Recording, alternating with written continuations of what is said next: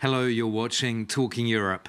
Competitiveness is a Brussels buzzword and a key aspect of making the EU compete better with its global rivals is boosting science, research and innovation. My guest today has been in Paris to discuss that very topic at a conference hosted by the French government. Roxana Minzatu, Executive Vice President of the European Commission, is in charge of social rights and skills, quality jobs and preparedness. She held various posts in the Romanian government, including Minister of European Funds and Secretary of State at the Ministry of European Investments and Projects. She was also a member of the Romanian Parliament for the Social Democratic Party. Welcome to the programme, Commissioner. Thank you so much for having me. So, the European Commission has announced this €500 million incentive package to support science research in the EU and to attract American scientists to Europe.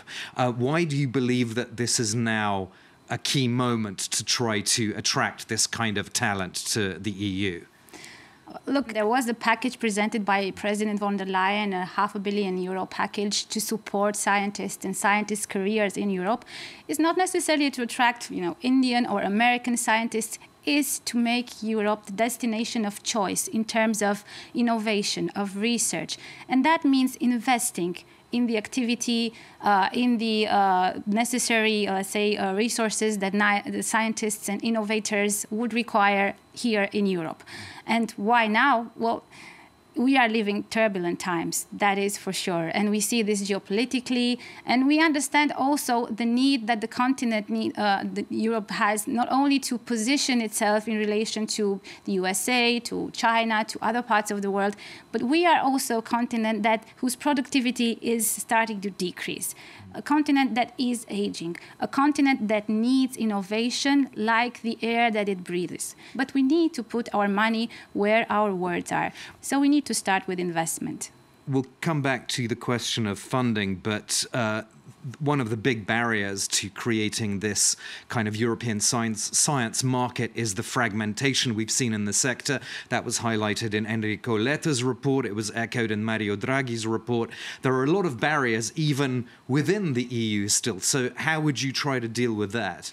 This is the situation with many of the policies that we are trying to make stronger in Europe. We will also work, legally speaking, at EU level on the European research area, which should be a unified market where we can allow for the free circulation of knowledge in the same way that we allow for the free circulation of goods, of capitals, of persons, of skills as well, because I'm in charge of skills, and we can talk about circulation of skills as well, because it's equally important.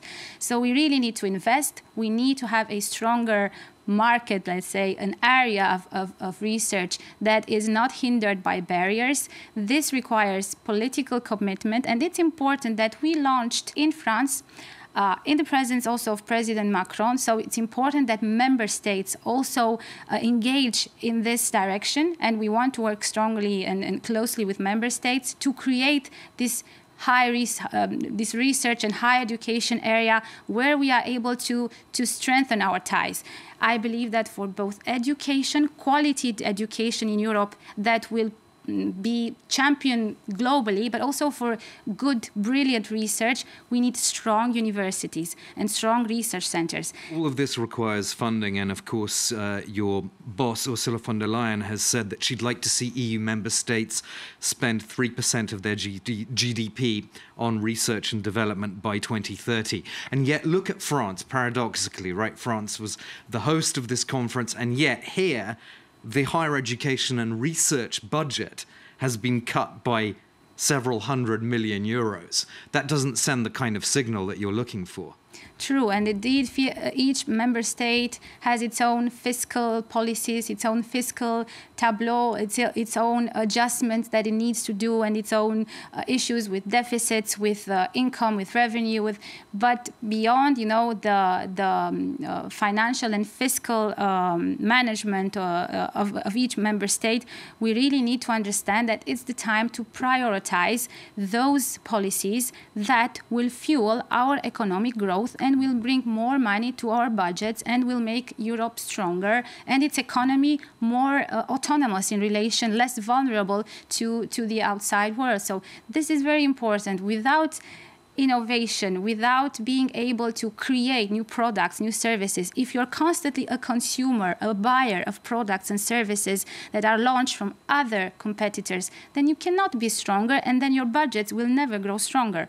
I want to talk a bit about skills, because you're leading work on what's being called the Union of Skills.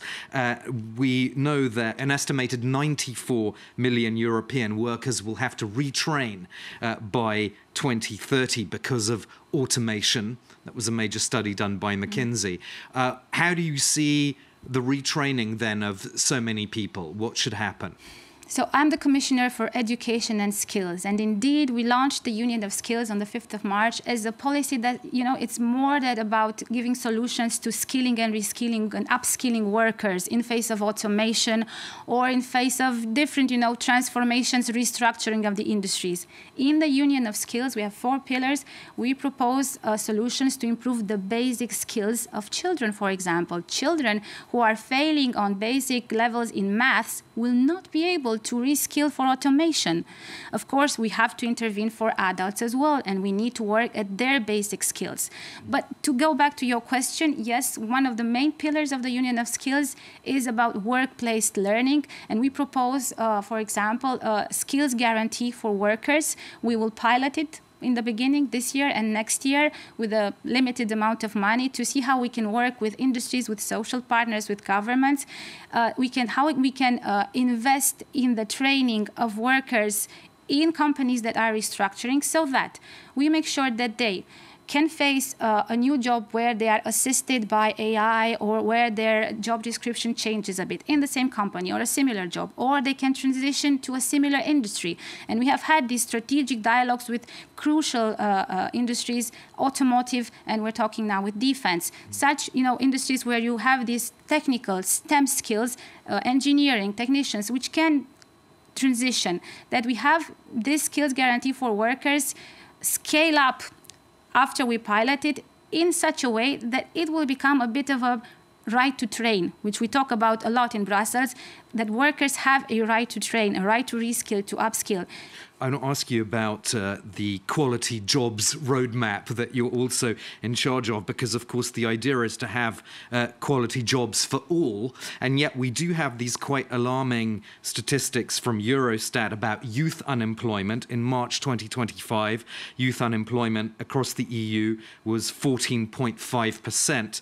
That is a lot higher than the overall rate of 5.8%. Why do you think there is this particular problem with young people being unemployed, and what can you do to change that?